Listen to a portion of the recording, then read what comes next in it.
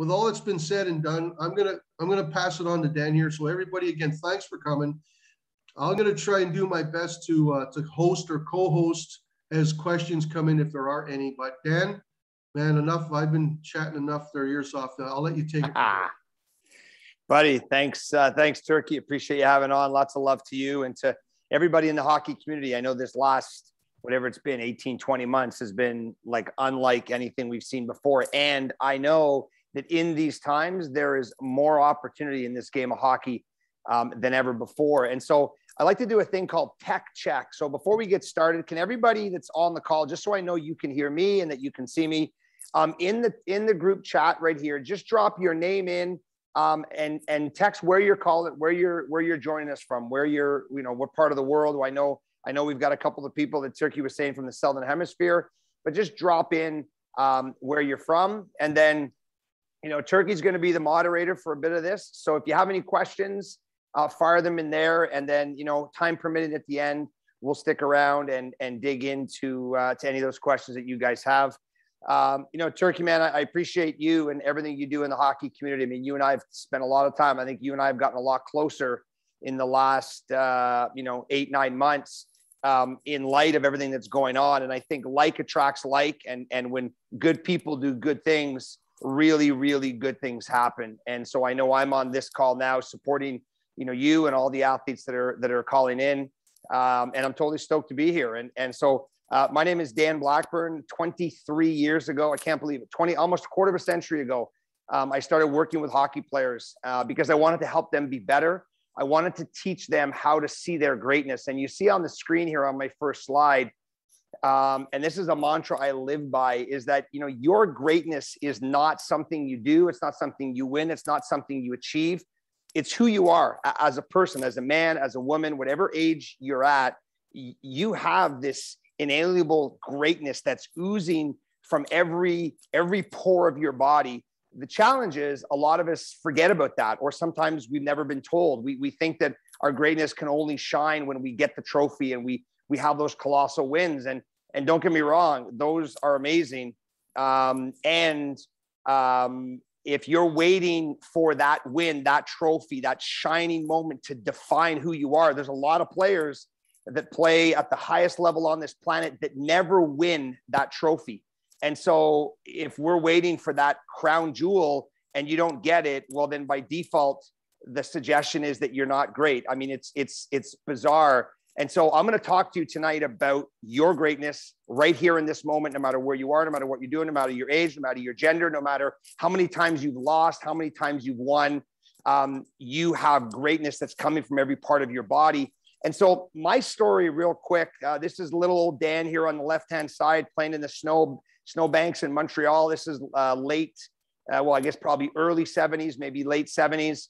And I was like a lot of kids. I just was stoked. I was fired up to be the best that I could. I wanted to play in the snow and shoot pucks and hopefully win a Stanley Cup one day. And over the course of my life, there were more trials and tribulations. There were a lot of things that reminded me that I wasn't great. And I bought into that for a period of time. And then on the right side here, this is me on stage. And anybody that knows TED Talks, you see that big red dot. This was 7 years in the making. This was probably my greatest moment of resiliency. It took 7 years to get to this moment on stage. I knew I wanted to speak. I knew I had something to share. I knew I had value to bring.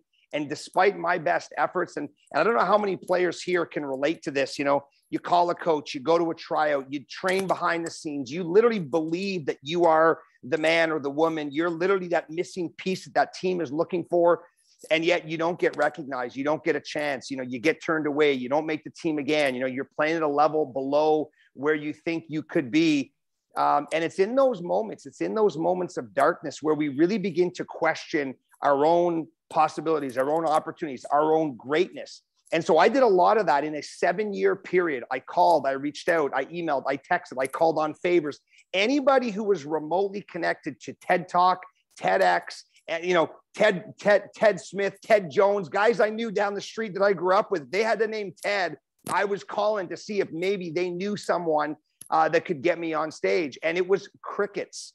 And I was heartbroken. And so in the moment of being heartbroken, I still knew, like, I never questioned my ability. I just went and started doing things that showed that really brought my greatness to the surface. And so I started donating my time. I started giving. I started being of value, of service, not asking for something in return.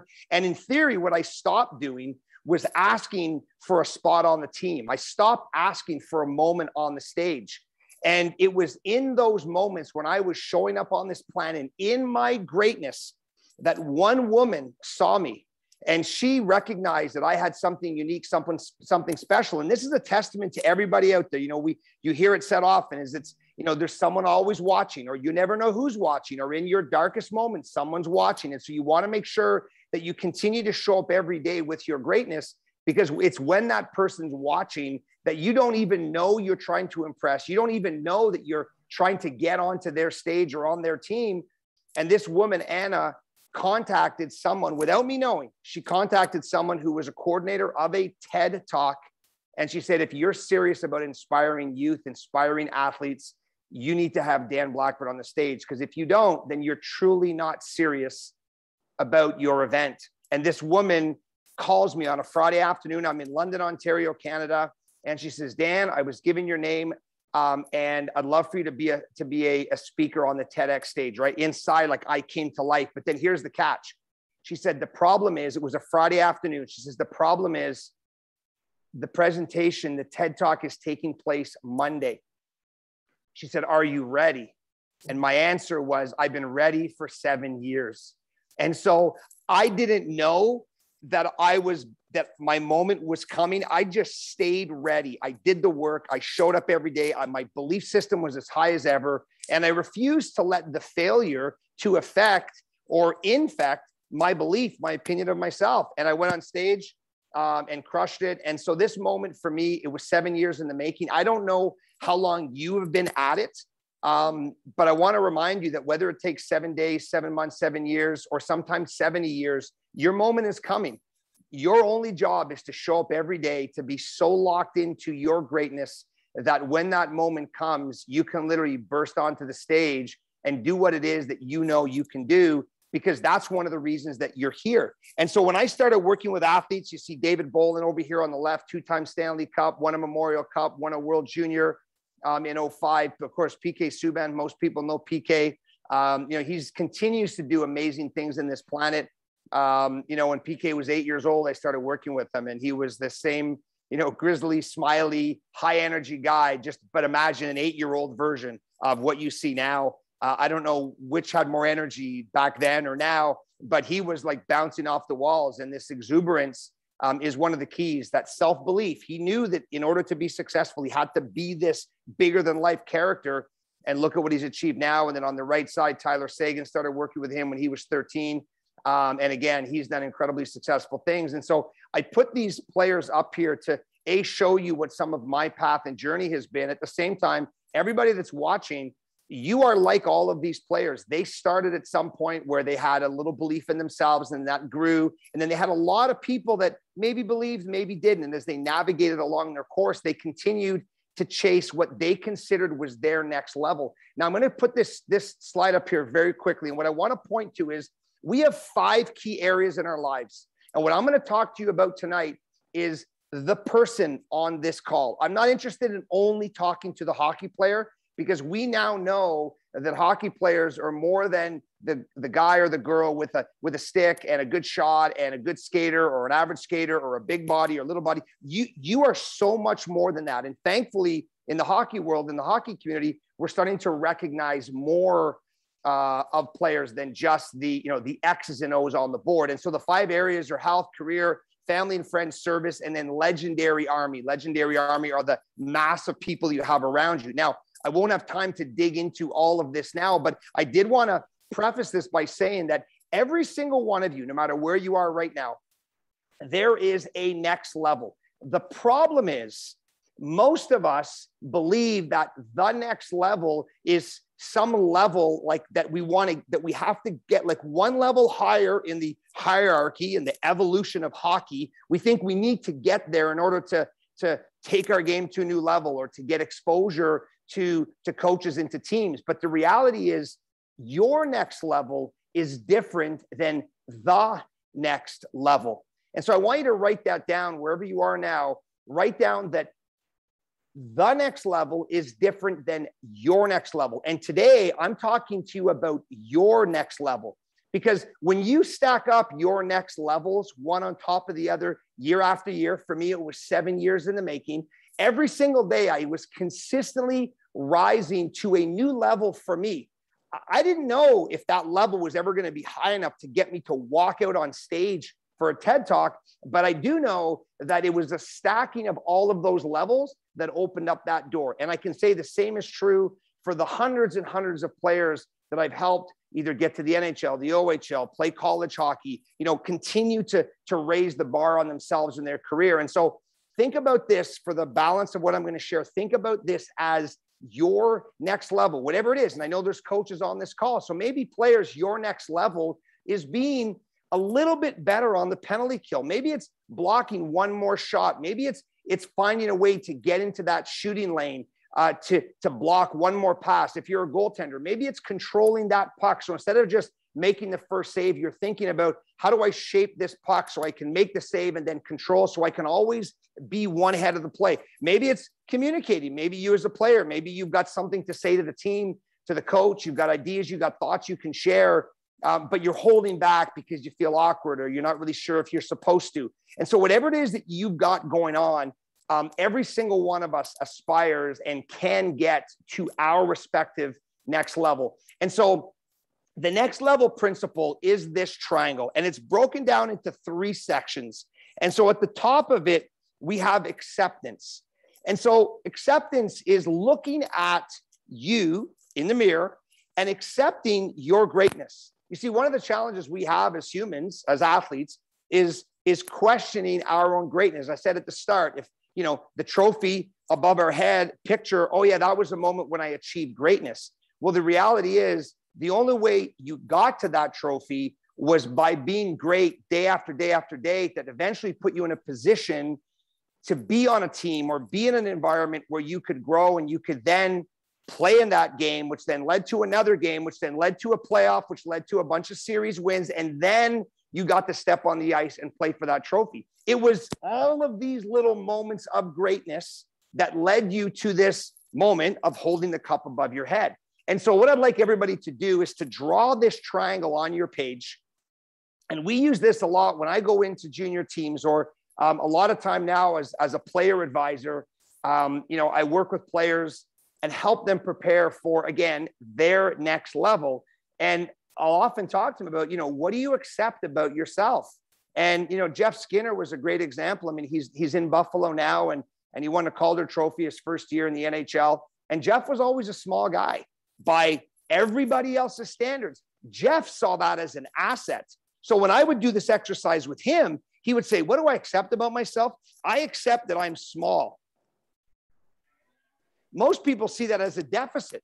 He says, I see that as an opportunity. The next thing Jeff saw about himself was he saw that he had skills. And then lastly, he knew that having skills didn't matter as much as his ability to produce. And so when I would say to Jeff, you're small, he'd say, that's okay.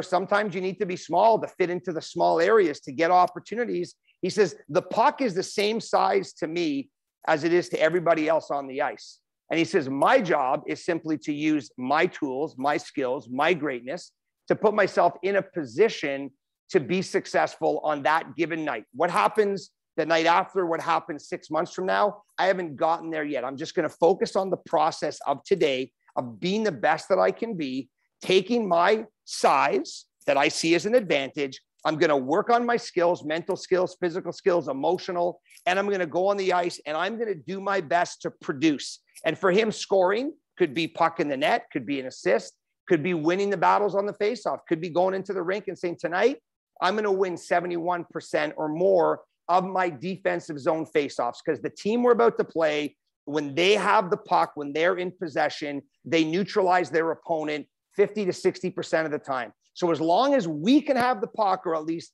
I give our team a chance to have the puck, I know that I'm going to be steering the ship in the right direction. And so I would say to Jeff, you know, what is it if you look at your being small, if you believe that being small is a hindrance, how could that hold you back? And so I'm going to use this as an example. And anybody that's out there now, and if size is a factor, if you've been told or somehow you believe that size is going to be your reason why you won't achieve, you know, Turkey will tell you some stories of number 11 in Montreal and countless other players who are not 6'2" and 215 pounds. And they've done some pretty good stuff on and off the ice. And so I would say to Jeff, I said, imagine for a second, what would happen if you allowed your size to hold you back? How would that affect you as a player? And so he used to say to me, he says, my self-belief would be down the drain.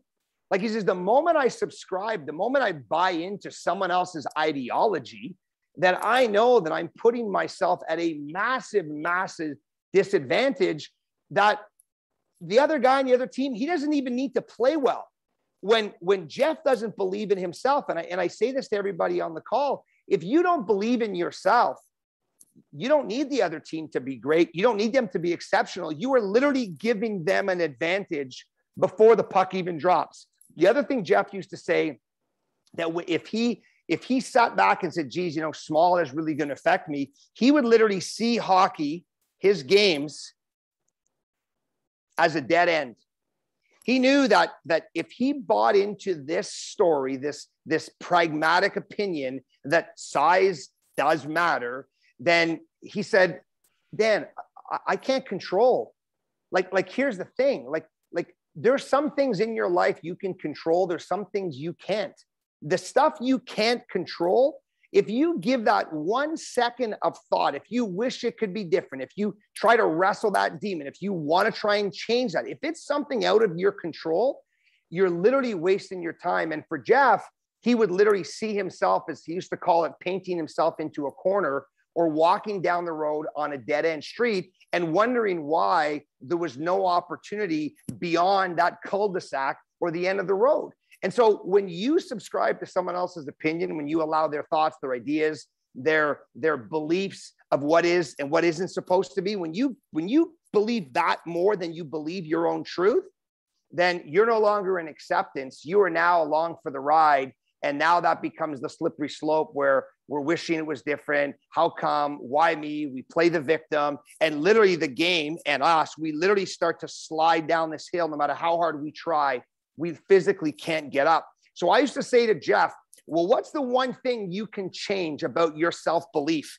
And he used to say that every day is a day to grow. And so I want you to think about that for a second. Every day is a chance that I can grow. And I don't know what you've got down on your sheets when you're looking at your self-belief. When I'm talking about acceptance, it's about looking yourself square in the face in the mirror and recognizing that whether there's a part of you that you love, that you know is your asset, or maybe there's a part of you that you know is hurting you, is affecting you, is literally sucking the life out of you. What would happen if you looked in that mirror and you said, you know what, despite my assets and liabilities, today is a day that I can grow, that I can move from this place and I can create something. When it was for me, I was of service. I was working. I was helping children that had life-threatening illnesses. I was helping children that were terminally ill. I was helping the Subans and the Tavarises and the Sagans of the world, but I was also helping players who probably were never, ever going to get out of a hospital. They were probably going to spend their dying days in a hospital, lung transplant. I volunteered at the Hospital for Sick Children here in Toronto in the nephrology ward. And you couldn't go in some of their rooms without literally washing yourself down, putting hazmat suits on, because their risk of infection was literally life or death. And so I used to look at those amazing families and think, every day, those families are getting up and they're looking at themselves in the mirror and they're saying, today's a chance to grow my relationship, grow my connection, grow my love for one another. So I don't know what it is that you're working on, what you accept of yourself, but if you stopped letting that piece be the thing that holds you back, imagine how much power you could bring into the world. And when I have a player that's on the road, or he's at a tryout, and he's a guy that I'm advising and really helping him move to his next level, and he calls and he's having a tough time, the number one thing I come back to is like, what do you accept about yourself? What do you accept about this moment? And the other thing Jeff used to say is, the fact that I can play the game that I love, that in itself is a massive win. And it's interesting when I think about that now, like how true that is. 18 months ago, 16 months ago, 15 months ago, 12 months ago, 9 months ago, 6 months ago, there were a lot of us on this globe that didn't have access to hockey the way we've always had it, the way we wish we could have it. And so when you get up now and you look at yourself in the mirror, you accept that part of yourself, that part of you that is great, your uniqueness. You see, the thing that makes you unique is literally one of your superhero superpowers. It's literally the thing that makes you special, that can literally be the difference maker in a game, in a situation, on the ice, and in your life. And so Jeff knew that being small was an advantage, because people would look at him with a different perspective of, oh, he won't be much of a challenge. He won't be difficult to defend against. And yet his skill and his scoring ability was so high that people underestimating him was a massive, massive advantage. So for you, for everybody on the call, what is the thing that you can accept about yourself? And then if you allow that to hold you back, imagine what the outcome would be. You don't need a coach to tell you you can't make the team. You don't need a coach to tell you can't be on the power play. Like, you don't need all the negativity in the world when your negativity is the loudest and most profound in your head. And so imagine if you flip the switch, what could you commit to changing that story so that you could start to see that part of you, that uniqueness, as a gift, as something that was going to have you stand out in a crowd and was going to give you mileage and opportunity that you would never have before. And so acceptance is owning your greatness. The next piece, participation, is now how are you going to walk in the world with that greatness? You get up in the morning, you look at yourself in the mirror, you see a part of yourself that you've either criticized or judged or maybe sort of celebrated. And you're like, you know what? Today, I'm going to embrace that part of me. I'm going to love on myself more than anybody else on this planet, because I believe that when you believe in you as much as you want others to believe in you, success comes to find you. Like, you don't have to go and get it. It's not the effort, the work. It's not the hill you have to climb to get to the top to get success. When you're out there living your life, believing in you more than anybody else, success literally comes running down the street, screaming, begging for you to grab hold and for it to be a part of your life. And so how do you participate in your life right now? As an athlete, as an individual, a brother, a sister, a teammate, a friend, a colleague, a parent, an aunt, an uncle, a grandparent, a coach, a player to a coach to a coach. How do you show up on the planet every single day that brings your greatness? You see this thing in the morning, you put it on your backpack, and you walk down the street with this strength, with this assertion, this belief that no matter what happens in the world, you got this thing inside of you that you accept about yourself. And that is the change maker. That piece you have is the difference maker for the places and the people that you're about to meet. And so for Jeff, when he would look at himself, okay, I'm a little bit small and I have all these difficulties that people say I should buy into, but for me, I'm going to grow every single day. For him, he was going to show up with a smile. Whether it was a win or a loss, whether someone had something good or bad to say about him. And you look at Jeff now and you see him in Buffalo, even though last year was a real tough year for that team. And the year before, with season being cut with COVID, you see Jeff, he's still got a smile on his face. The second thing is he's going to make sure he's the hardest worker in the room. When you walk into the gym, when you see a guy like Jeff training or skating, he's the guy. Like, you want to follow someone's bandwidth, someone's ability to take their game to a different level. Jeff is the guy that's going to show up every day. And the last thing is he's going to be a student.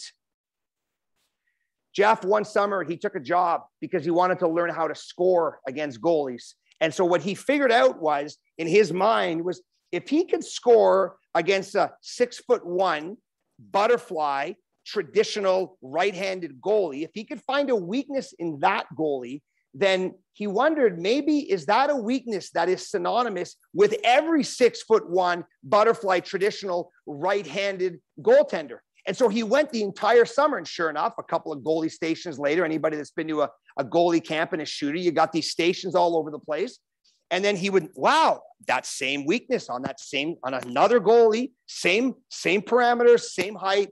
I scored on him again, low blocker. Wow, I'm starting to realize that is a real challenge for goalies that size. And then he would find a left-handed goalie. Then he would find a goalie that was less butterfly.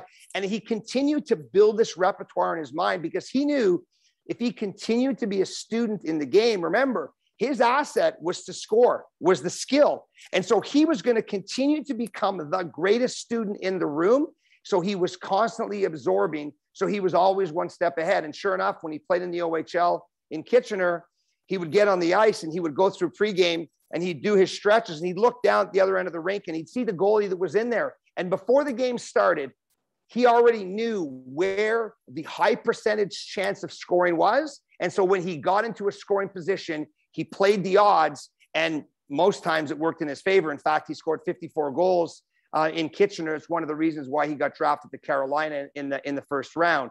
And so he was constantly being a student of the game, no matter how good he was, whether he was the best player on the team or the worst. He showed up every day, sat at the front of the class, had his pen, had his paper, and he was ready to learn, to soak up as much as he could. And if he didn't understand, he was constantly asking questions. So I said to Jeff, I said, what are some things you could change about your game that could have you show up with even more power, more emphasis, more drive? And he said the one thing for him was that when he would come in as a student, hold on. Boom. Awesome.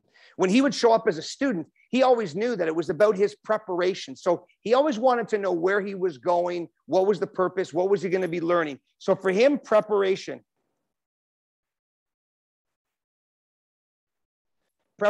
What is it that you can do today that can, with your assets, with your gifts, that you can walk in the world and you can be not only the best student, but you can be the best prepared athlete, the best prepared students for the game. What's the environment going to look like? What are they going to ask of you? What are all the little tiny details that you can learn? The second thing that Jeff would work on is details. I talked about his finite skills to score.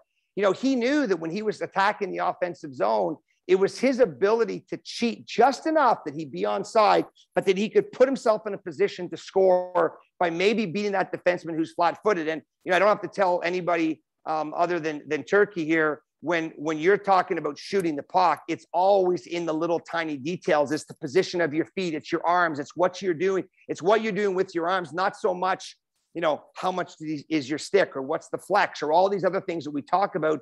Jeff wants to get more granular to really get clear on how can he figure out the tiniest detail so that he can be constantly ahead of the game. And so I don't know what it is that you're working on right now when we talk about the acceptance and the participation. How can you show up with your gifts? Remember, acceptance is owning your greatness, and participation is walking out in the world with them, owning them, knowing that they are going to be the game changer for you and possibly for other people. And then this brings me to the last piece, contribution. Look, you have uniqueness inside of you. You have gifts. Every single player on this call, you have gifts that can completely change your team, change your environment, in some cases can change this planet.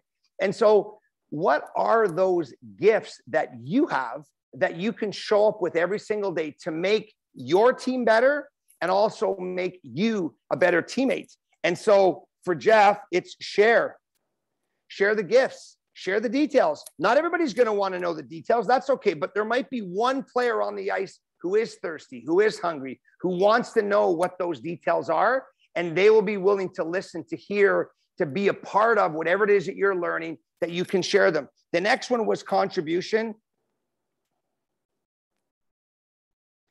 was to consistently bring his gifts to the surface. So a goal scorer, oftentimes you get criticized. Oh, he's a puck hog. Oh, he should pass the puck. Well, of course he scored 54 goals. You know how many times he could have passed the puck and he should have? We're going to hear all of this. But because Jeff believed, he accepted so strongly in his ability to score, to produce, he worked so hard to find out all the details, to be the hardest worker in the room. When he would step out on the ice, he knew that he could use his gifts to not only make the team be better, but ultimately to make himself be better. And so what is it that you can do? And maybe there's something you're holding back on. You know, what gift, what part of your greatness that you accept, that you just wrote down here tonight, which part of that do you hold back on? Do you not share with the world? Do you not, you know, throw at center court or drop at center ice? You know, that old mic drop moment. So many of us hold back because we're, well, you know, like, I don't want to be too loud, and, you know, I don't want to make too much of a presence. I just let me go with the flow. Just let me fit in. And I say to players all the time, like, you're not on this planet. You're not at this tryout. You're not training all summer. You're not on this team just to fit in.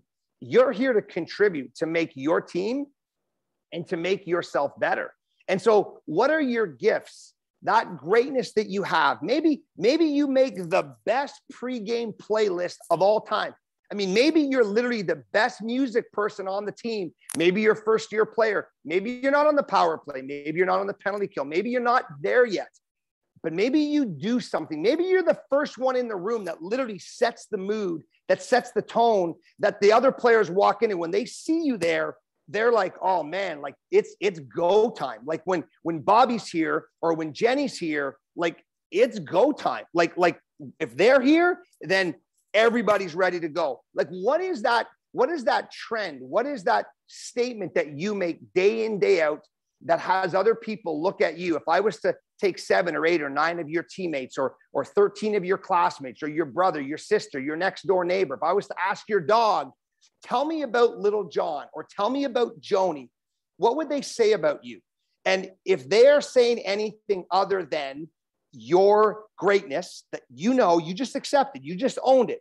If they give you a response that it's anything other than that, then that's proof that you're not living in that greatness. You're holding back. You're keeping it in your pocket. You're afraid to be too loud. PK Subban, as I said before, he gets criticized all the time. I watch the stuff on social. I mean, he gets carved all the time.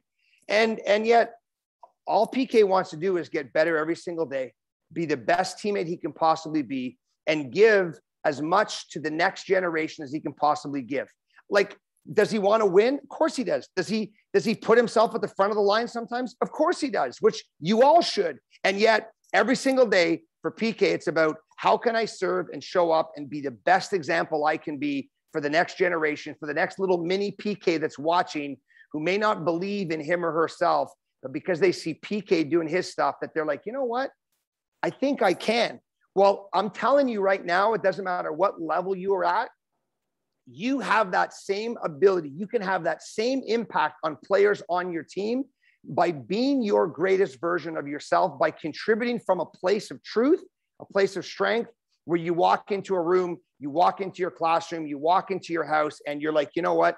This is all of me. I'm going to shine every beam of light that I can possibly shine to everybody that's in this room. And then I used to say to Jeff, what's one way you can contribute more in this category? And so I want everybody to think about that. If you've got yourself, if you're, you know, you believe you're contributing, maybe you're at a 7 out of 10. Maybe you're an 8 out of 10. Maybe you're an 8.3 out of 10. What do you need to do to step up to become a 9.7 out of 10 or a 9.3 out of 10 in terms of your ability to contribute more of your greatness? Because when you accept who you are and you walk around like you own it, and then you pass it on to other people to learn, to grow, you're literally planting a tree every single day of your life that is going to bear fruit, that's going to grow into something.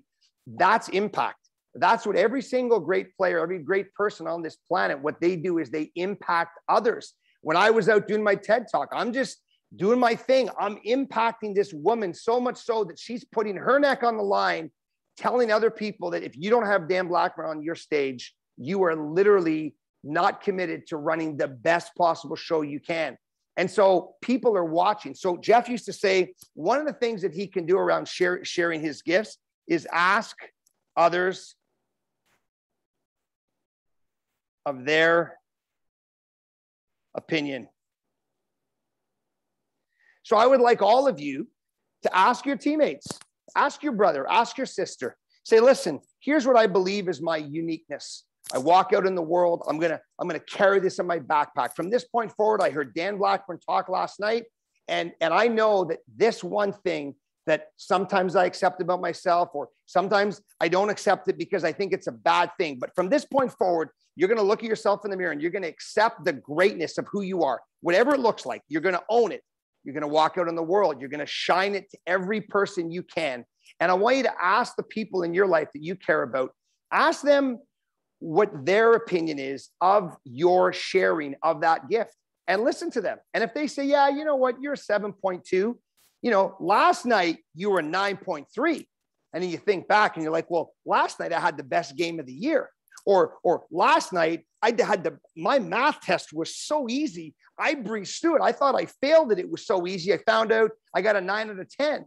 And so you'll start to look back and think, you know what, those times when I'm literally shining my greatness to the world, my gifts, my whole game, my level, remember the next level principle, my new level is way up here.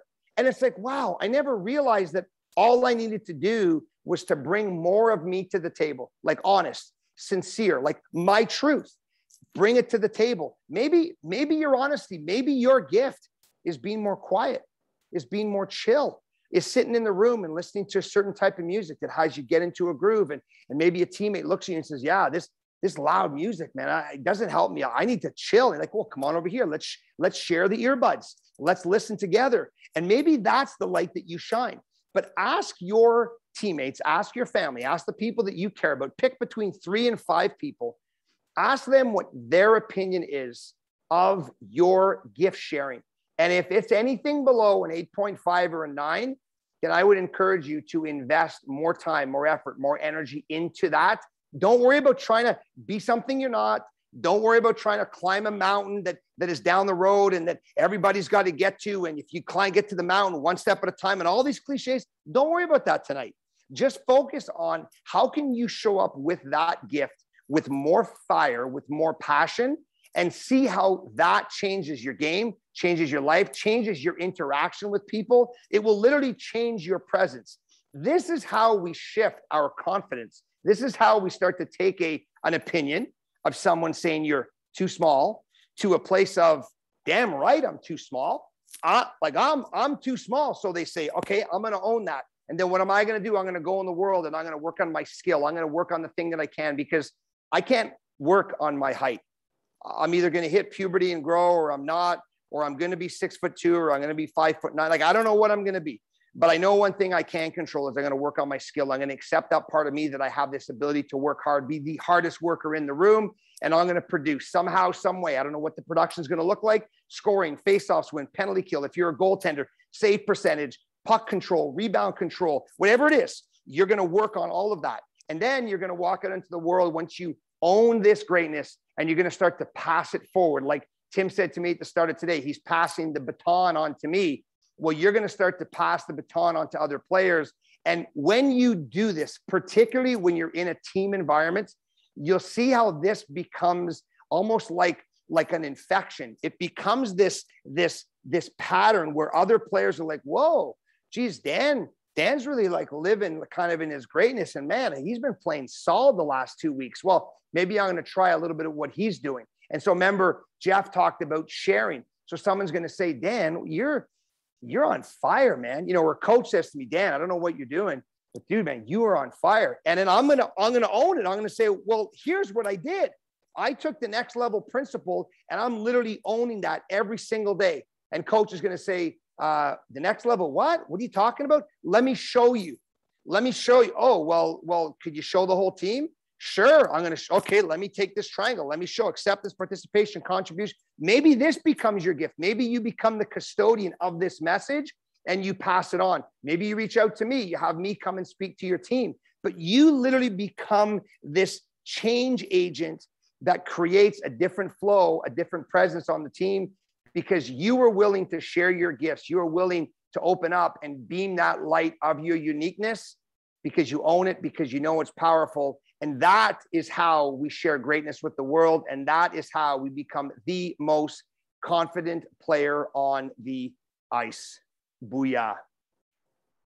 Well, do we have anybody have any questions? I'd be happy to, if anybody even wanted to like have me, if someone wanted to throw out their, what's the thing they accept about themselves that they may be seen as a liability, or they didn't really know it was something that could be like a springboard or catapult them into unlocking their greatness. I'd be happy to support anybody on here that wants, that wants some direction. I say to players all the time, it doesn't matter what age you are, whether you're 8 or 9. Remember, I started teaching this stuff to Subban and the guys when they were 8 years old, 9 years old. This is about changing the way we look at things. And we can do it at any age. Maybe you're a coach on here and you're 38 years old and you realize you've been holding back. You realize you've been buying into some story that someone told you one time, but you can only get to a certain level. I mean, Ken Hitchcock never played above house league. And he wins a Stanley Cup. And, he used to say, like, people used to tell him all the time, you're overweight, you can hardly skate. What do you know about hockey? You never even played. And he just was like, well, I'm going to show up next year and I'm going to do the best I can and trying to help the boys win. And the rest is history. Mike Benelli said here, Dan, what are some good strategies to help players help each other in the room? Mike, maybe if you want to unmute yourself, give me a little more context. What are the ages of the players, and specifically, what are you looking for help? Is it more team harmony? My question is really more about, how can players help each other and support each other in the room to make, to find these strategies, say if they see a player that might not have that confidence level, that inner drive, how can other players help that player? Amazing. Great question. So Mike, to you, to any of the other coaches out there, one of the ways that I would say is take the next level principle, even if you broke it down in bite-sized pieces and you said to the players, listen, what do you just do the acceptance piece on a given day, on a practice. You get a team together and ask them, what do you accept about yourselves? And you get the players to put it up on the wall and talk about it openly. And it's amazing how when we're honest about ourselves, it's amazing how our teammates want to rally around us. And I know as hockey players, we're great at chirping and, we're great at all that fun stuff. But, really that's a form of endearment. It's really how we endear each other to each other. And at the same time, we also want to be there for each other and support and help. And so I would say start off with the acceptance piece. Get players to really, like, what is the gift? Like, what is the thing that you either buy into as you see as your greatness, or the thing that you've been told is not valuable, is going to be your nemesis. It's going to be your Achilles heel, and talk about it. And it's amazing, when someone says, hey, so I'll give you a real life example. So Jeff Skinner this is like the Jeff Skinner night. I didn't plan it to go that way, but the first time I coached Jeff, everybody had told me he was a high maintenance guy. And here's what I know is that people that believe in themselves can be perceived as high maintenance people because they're always on. There's like, you'd show up to the rink and Jeff was there. He was there for a purpose. He was there he was going to have a few laughs and a good time, but he was there to get better. He was there to practice. He was there to prepare for the next day. And so when Jeff played, he wanted to score. He wanted to contribute. And so people are telling me he's high maintenance. The first night we play, it's a tight game. The game ends 2-2. With less than a minute to go, Jeff has the game on his stick, in his opinion. He's a bit of a sharp angle. He misses the net. The puck caroms around, goes to the neutral zone. No one ever really gets possession. The game ends in a tie. It was a great moral victory for us because we were down 2-0. We scored 2 goals in the third. But I go in the room. Jeff is the first guy in the room after the game, and he is in the corner. He's inconsolable. His tears he's so upset that he's inconsolable, Mike. And I said to him, first, Jeff, are you okay? And, he can hardly catch his breath. And he says, yeah. And the players look around at me, like waiting for me to say something. And I said to the guys in the room, I said, when everybody in this room cares this deeply about even one part of your game, you will be better players and we will be a better team. And so the message I sent to the players was, I want you to be all you can be. I want to know your truth. I want to know your dark. I want to know your light. I want to know it all because we are going in the trenches together. We are going to be battling together. The more we know each other, the more we can be there for each other. And I also wanted Jeff to know that in that moment of tears that he had been embarrassed and he had been judged about, I wanted to let him know that all of him is acceptable in here, all of it. And to all the players, all of you is also acceptable because you all have a gift that you can bring to the table. So Mike, I would start off with an exercise where you ask the players, what do you accept about yourself? And just allow the players to take the conversation to their truth. And you'll see it'll slowly start to break down the walls. First, you know, there'll be some sort of fun, superficial, and then eventually the players will get more and more honest. And I've done this with teams as young as 9 years old, and I've done this with, you know, with players in the OHL.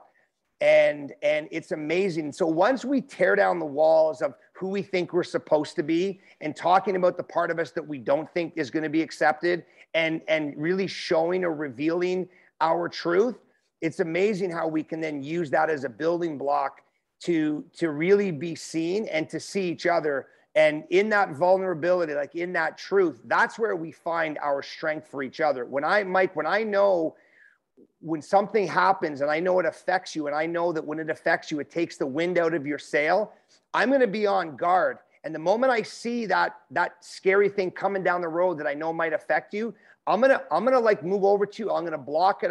Because I'm gonna be aware that that thing gets my teammate, my family member, Mike, and I'm gonna stand with them.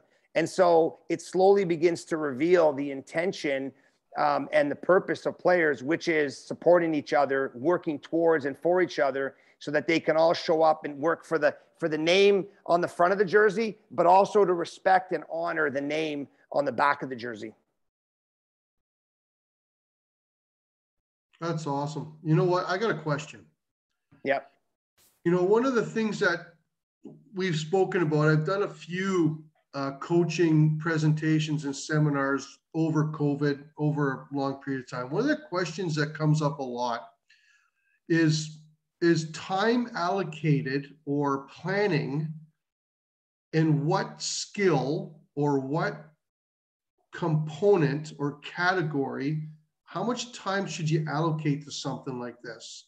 You know, like when you have your skill stuff, you have your preparation, and then obviously the on-ice stuff, the coaches have so much plans that they're doing where, you know, they have to work on special teams. They got to work on breakout, transition plays, zone entries, breakouts, all that stuff. So what do you think you could tell the coaches, Dan, that would be, you know, an idea of how much time you should spend on getting your players to self-believe, or, you know, creating that time that they need to hear this kind of stuff? Great. Yeah, great question. And so I would say it this way. It's something we need to do consistently. The players that I advise, I support them to do it every day. And it can be a 3-minute practice at the start of the day. And if we're starting with the next level principle, I'll say to them, what do you accept about yourself today? Like, text me in the morning. What's one thing you accept about yourself? And then if that player calls me at 10:15 or 11 or noon, and he's like, dude, I'm healthy today. I'm not even like, I'm scratched. And my girlfriend's coming to watch, and her mom is coming to watch. She just flew in from Duluth, and they're here to watch me. And if he hasn't texted me, I say to him, what do you accept about yourself? No, Dan, I'm upset. I said, I get it. But first things first, what do you accept about yourself?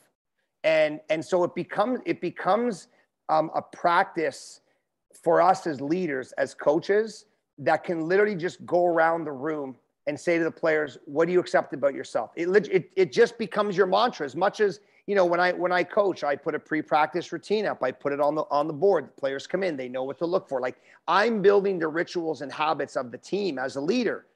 And so I'm now going to add in this ingredient. Okay, guys, girls, what's one thing you accept about yourself? And once we're good at it, it's like in 30 seconds. And in fact, I'll get players that'll say, okay, can I, coach, can I tell you what I'm great? Can I tell you when I accepted myself? Like they're going first. And I say this to coaches all the time. We don't know what players go through when they're not with you. We like to believe that they live in harmonious, loving, divine environments where there's lots of food in the fridge, good quality food. They've got a good quality bed to sleep in. But we don't know that. And I know from experience, there's players that can come from the opposite of all of those things. And so I really believe it's our responsibility as coaches, as leaders, to shine these little nuggets of light, because that one player may have been sitting on their piece of acceptance all day long, maybe for 3 days since your last practice, and they're dying to tell you it. And it's the one time when we don't check in with them and we don't make it a priority because we lost and because we're angry and today we're going to bag skate them and because we're so caught up in the emotion of the win, the loss, that we forget about the greater good of serving these players to unlock their greatness within them. And so it's as simple as saying, okay, Joni, what do you accept about yourself? And the sheer fact that they can do that. And I see someone else wrote here, like, how can you connect your brain to your physical skills, to your hands during a game? The number one skill that we must develop in our players is confidence in who they are as people, that we see them, that we recognize them. And so by acknowledging who they are, and so Connor wrote that down, Connor M. So this is for you, Connor. I don't know what you're like when you're nervous, but this is not just like a mental thing. I'm talking your central nervous system literally vibrates, your heart rate variability. Like, I'm talking at a cellular level. When we are nervous, when we're worried about failure, we're judging ourselves, we've got shame, we've got guilt. When we have all that stuff going on, it's not just about, ripping on the guy because he didn't hold a stick right. It's like sometimes we can't even hold the stick, let alone hold it right, let alone think about what we're doing. And so, Connor, for you, and this is also, answering the question, to you as well, Tim, it comes down to the daily practices, the little things that we're doing to slowly change the patterning, change the wiring of what we say to ourselves, why we say it, and what we make it mean. And so every day, go in the room before a game, before practice, pick one thing that really stands out to you from the next level principle. And you could say to the players, what did you bring in your backpack today? What's the one thing? What's your one piece of greatness, your one gift that you carried with you all day today? It could be that simple. And you'll see kids, the athletes, and I say kids, I mean, even at 22 and 20 years old, it's like Christmas morning. Once they know that this is going to be a regular thing, they can't wait to share it. Like, they can't wait to unwrap that gift and tell you what it is. That leads into the question from Christina, how when we have to try and recognize and make sure that we are there as coaches for the players. Like, this is, man, I'm so grateful to be able to share this information. So she says, how can we get parents on board to keep them from, like, because they're draining self-esteem sometimes, like that's a great point Christina brings up. It's like, mostly like the players, the athletes are spending more time with their parents than they are with their coaches. So we have to help them that way too with their parents. What do you think? 100%. I mean, Christina, the reality is, like I said it before, the things we can control, the things we can't control. We can't control what parents are going to do and what kids' environment's going to be like. I mean, if we see something that's egregious or something that jumps out at us, having a conversation with the parent, pulling them aside, just letting them know, letting them know what you're working on, like maybe it's something saying, listen, the parents, you see them, barking at their son or daughter because they, they're not, back checking, or they're not doing something in the offensive zone the way that they think they should. And, you can pull the parent aside and say, listen, here's what we're working on.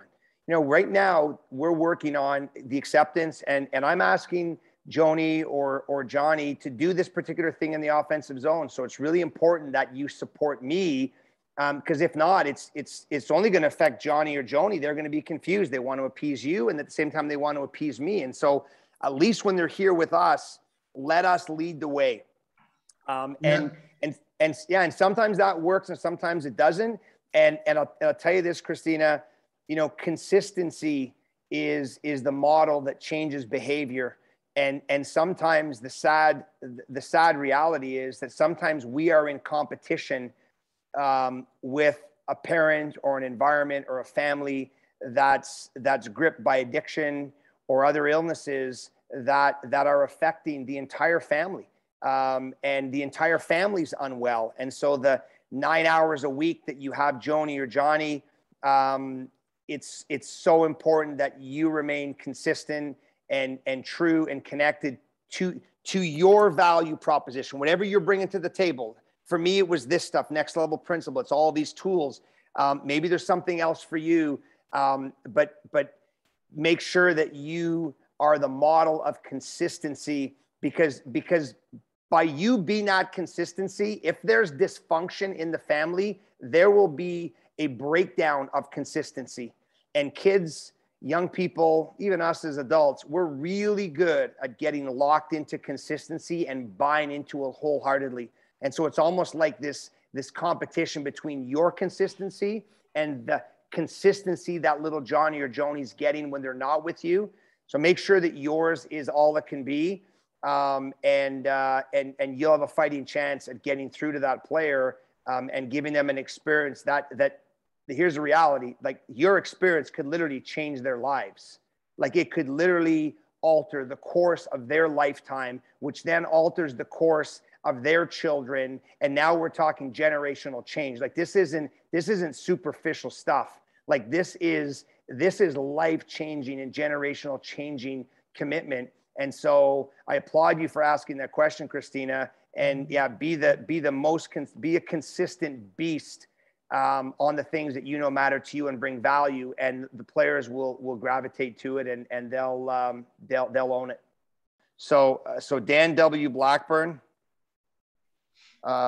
is my Instagram. I'm on there all the time. You can also get me at the same address on Facebook, and then NTC Hockey is where you can get me. I've got the TikTok, NTC Hockey, and also Instagram there. And so if you want to reach out, Christina, thanks for that. That's great. And yeah, so feel free to reach out. Like I said at the start, for 23 years, I've been helping hockey players achieve at every level. And I'm so honored when I have a chance to come and speak to an audience of new people.